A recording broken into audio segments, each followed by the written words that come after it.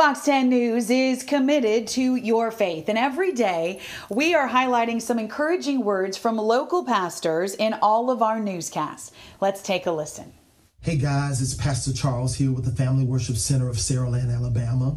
Just wanted to take an opportunity to just encourage you guys. I know that we're faced with times of uncertainty, and it appears that we're looking at tragedy in this moment. But I want you to know that God is our anchor.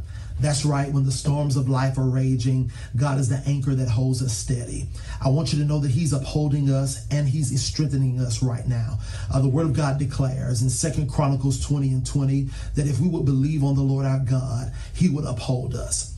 I know that we're presented with circumstances and situations that would cause us to fear, but I want you to know that fear is the enemy of your faith. And the Word of God declares that we should walk by faith. I want you to know that faith comes by hearing, and hearing by the Word of God. So we're not going to fear in this season. We're going to dig into our faith. The Bible says in Psalms 27, I had fainted unless I had believed to see the goodness of the Lord. I want you to choose to believe to see the goodness of the Lord. Be encouraged.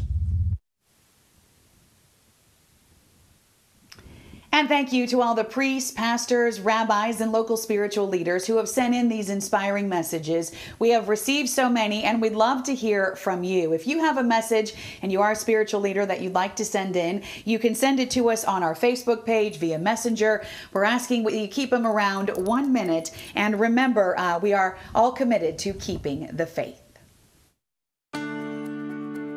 Committed to Your Faith is sponsored by Mike Ward's Liberty Safes.